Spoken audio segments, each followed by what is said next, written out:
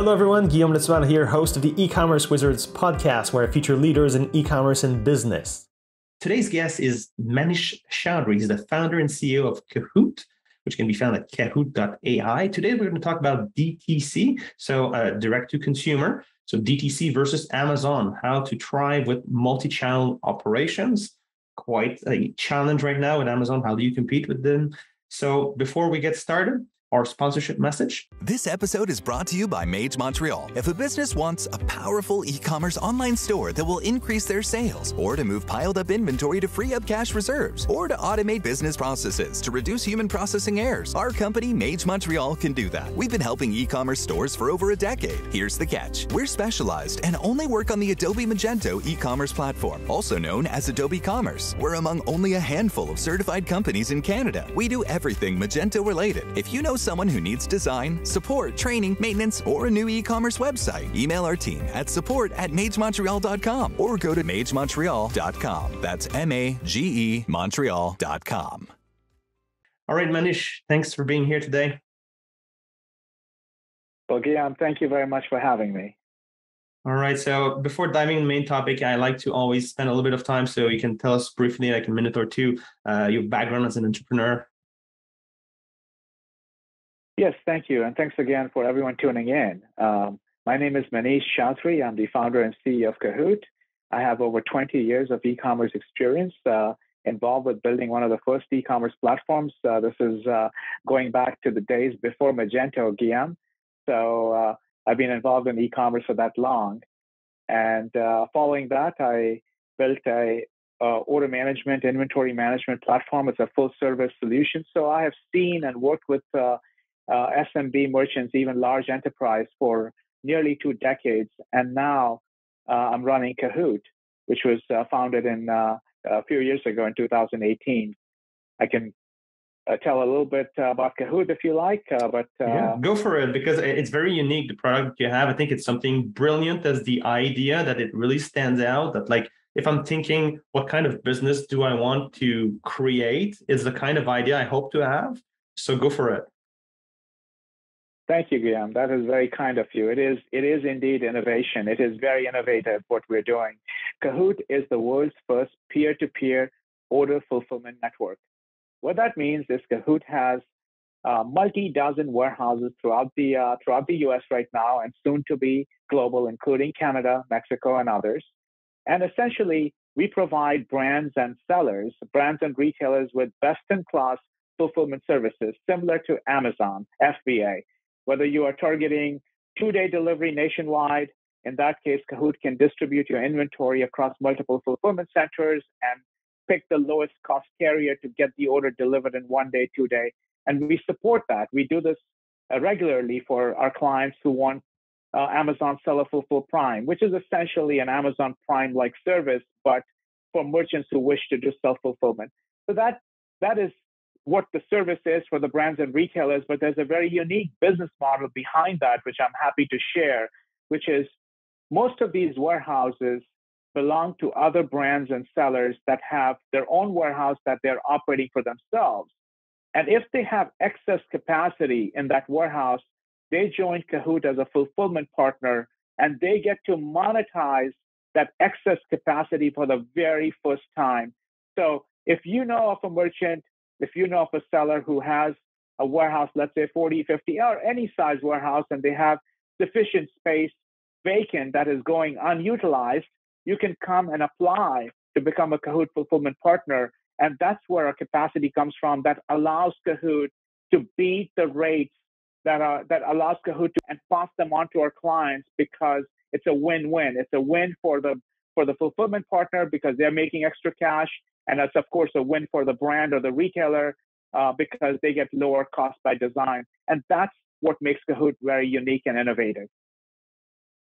All right. Well, it is a brilliant system, because you're more or less building an Airbnb or a Uber, but on the B2B side of things, to, everybody can use their excess capacity for warehouse, because it's always a problem. Within time you buy hardware, regardless if it's like additional server resources or if you're buying, warehouse space, you buy a full warehouse and maybe you'll use half of it, 2/3 of it or whatever. And then you it's never optimized, and you plan on running out of warehouse space and you need to buy a second warehouse, and it's never going to be 100% capacity utilization.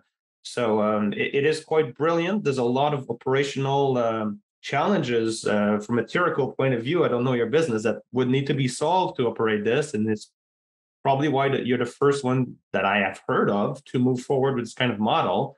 And while you're pulling it off, you're making it work right now. So for sure, I'm very interested to know more about this, and we'll see how you can perhaps explain it a bit more throughout the episode here.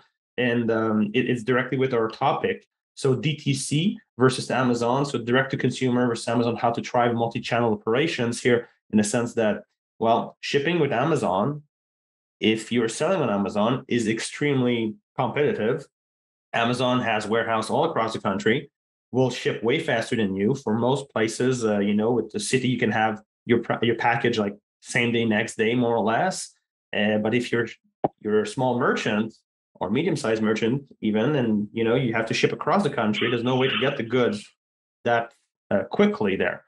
Yeah, you're right, Guillaume, because sellers, it's very hard to pull this off. And Amazon-like fulfillment is not easy. There's a lot of operational complexity and so on.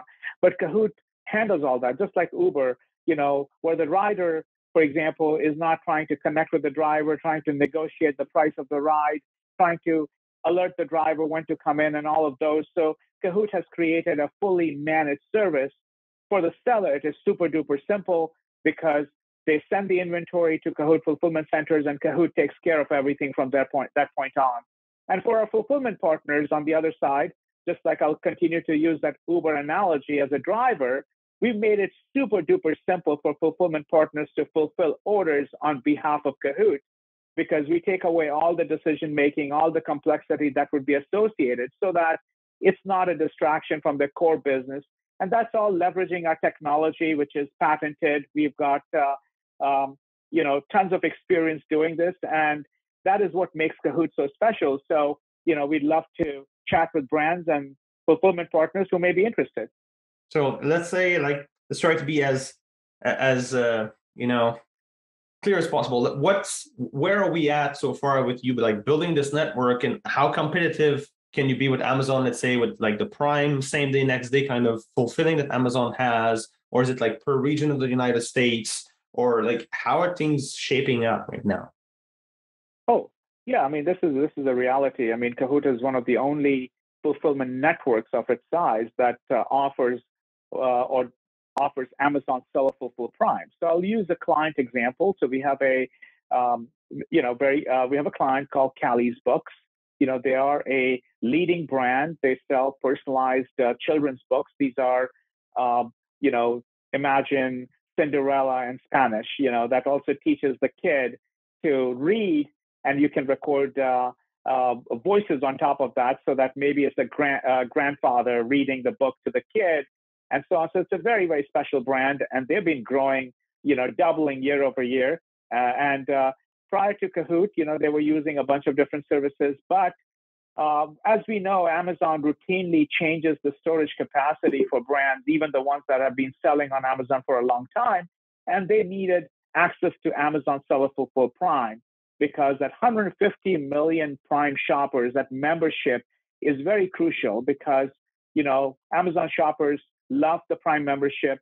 So there's a program called Seller Fulfill Prime where you have to achieve 2-day and 1-day delivery. The metrics are super duper high. It's very hard to meet those standards from Amazon.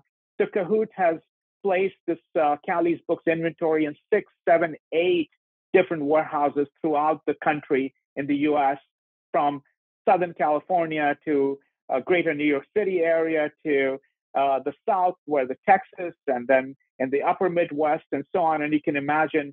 And then Cahoot processes orders, retrieves the orders dynamically in real time from all the leading channels, Amazon, Walmart, Shopify, eBay, and all of the others, and then routes the order to the fulfillment center that will be the closest and cheapest that can get the order to the customer within the promised SLA, which includes, in many cases, we need, as part of Seller Fulfill Prime, you need to achieve at least 20% of your orders must achieve 1-day delivery, not just 2-day. So the bar is really high, and we've been doing exceedingly well. This brand is doing really a fantastic job on execution, and Cahoot is their primary fulfillment partner. So that's just to give you by way of an example how this whole thing works. Right. Okay. And you've made your own study in this regard. Like if you have, regardless which e-commerce platform, a Magento, a Shopify or something, versus selling on the marketplace, like what the brand sort of gives up, what the brand sort of lose if they're selling on the marketplace, or what they win, and how do you push back or fight back to, as a smaller brand versus the Amazon marketplace? Yes, it is well understood, well known that marketplaces are growing faster than DTC sites.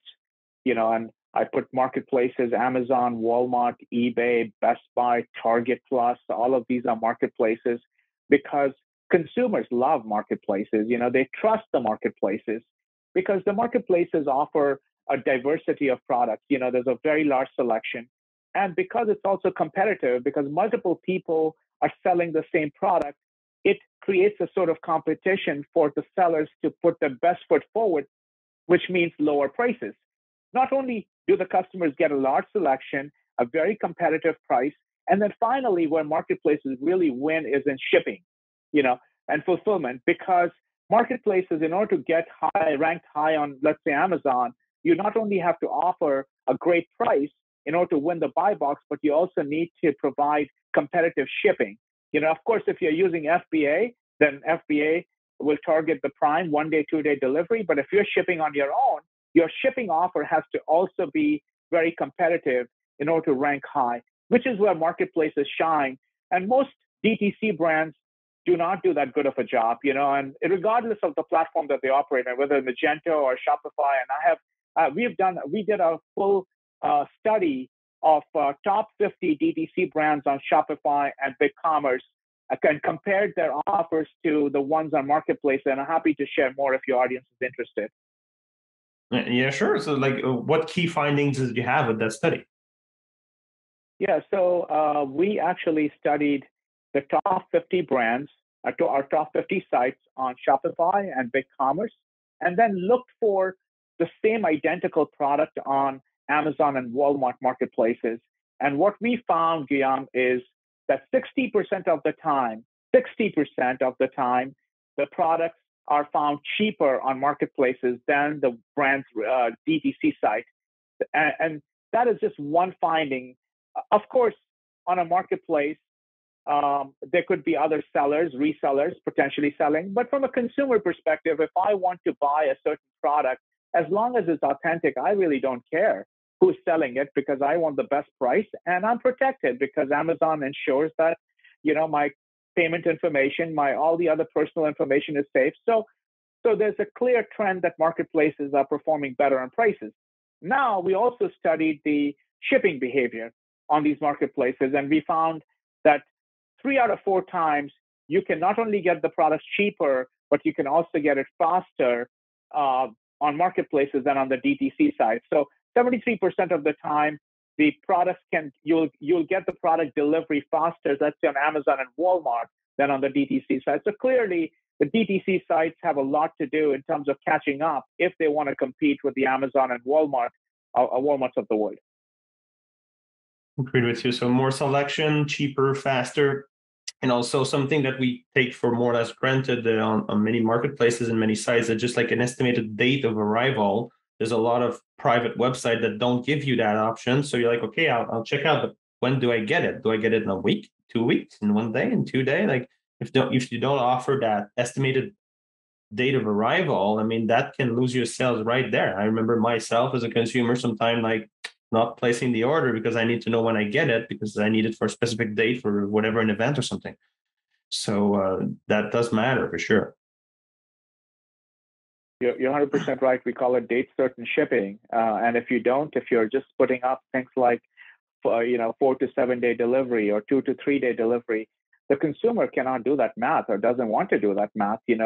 I don't know what that means. 4 to 7 day delivery. Does it include weekends? When will the product ship? Is it counted from today? Is it counted from tomorrow? What's your processing time? All of those. So that's another clear advantage, as you rightly said, that individual DTC sites, most of them do not offer that level of what we call visibility into when will my product arrive if I pick this option. In addition to, of course, marketplaces reward free shipping. So any seller that's offering free shipping will have an edge on marketplaces. Of course, there's no such body to govern on your DTC side because you're making the rules. But keep in mind that the winds of change are happening, and brands and retailers, they need to get serious about offering and leveling that playing field if they want to compete on their DTC side. Yeah, exactly. Okay. And the model that you propose as a solution here, say, hey, let's all group together, let's band together, let's create a power of distribution and network by creating alliance with people that were previously not allied together, not coordinated together. So you're coordinating the uncoordinated, so to speak, building a network that then you can even compete with like Amazon's shipping and so on. Like nothing's perfect anymore, so there's positive and negative. So we heard a lot about positive. Like, what's the downside of this kind of approach, or challenges, or issues that someone might face? Well, I mean, ensuring quality is always a challenge in a warehouse. Even with Amazon Prime. I'm an Amazon Prime subscriber in the U.S., and my family and I, we order quite a bit of stuff, and we know that Amazon Prime routinely fails on its delivery promise, even though they say, okay, the product is going to arrive, let's say on a Friday or Saturday. Many times it doesn't show up till Monday, but I know behind the scenes, Amazon is working feverishly to ensure that those promises are met.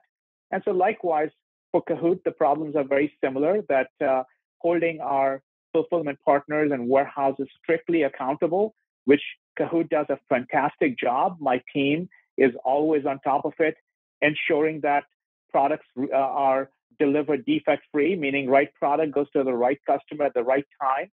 And of course, we need to work with carriers, UPS, FedEx, USPS, and there are many other regional carriers. Sometimes they screw up, and it happens.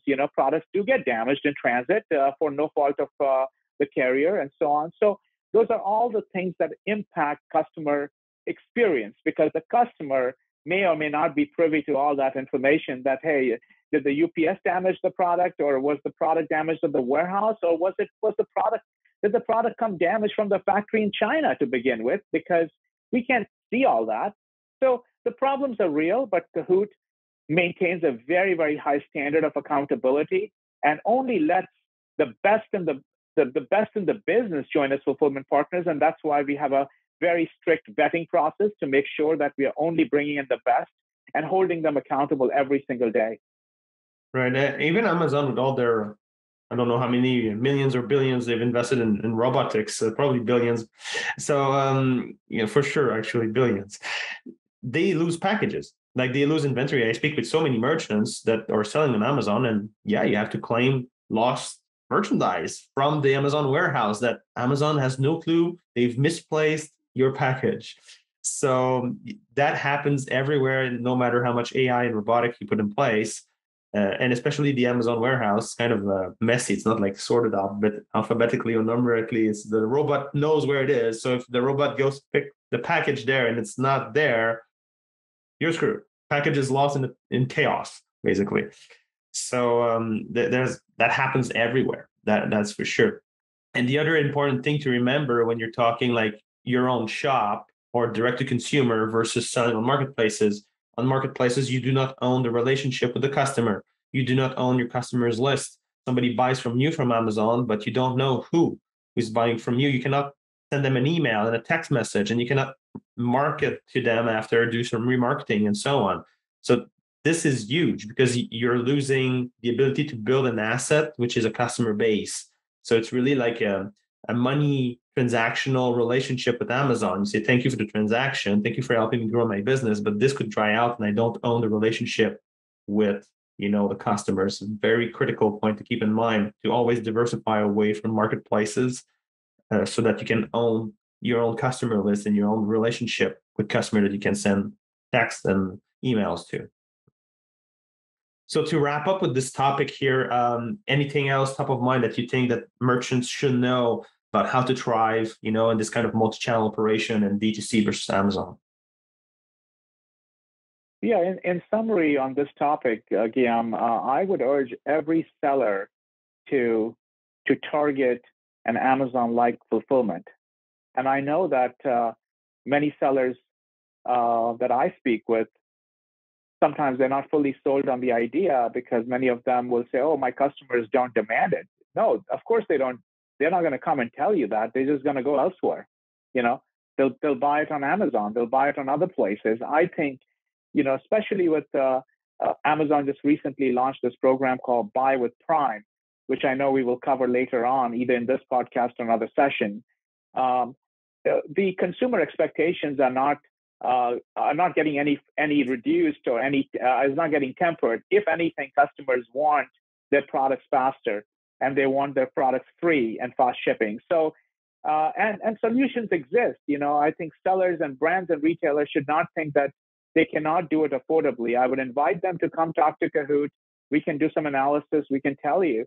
But and if there are merchants who have warehouses, whether it's Canada or in the US, that have spare capacity, that run a tight ship, I would encourage them to also contact us if they're looking to make some extra cash. So the world is moving to distributed fulfillment. My parting thoughts is that everybody should embrace it, because if you're not, you're going to find yourself in a tight spot sooner than later. All right. Well, thank you for sharing all that information. Manish, if somebody wants to get in touch with you, what's the best way? Well, hop over to Cahoot.ai. That's www.cahoot.ai and fill out the contact us form. And if you want to connect with me directly, please find me on LinkedIn. I'm very active. Just search for my name and Cahoot. That's Cahoot. And please connect with me, message me. I'd love to chat with you. Awesome. Thanks for being here today, Manish. Thank you for having me.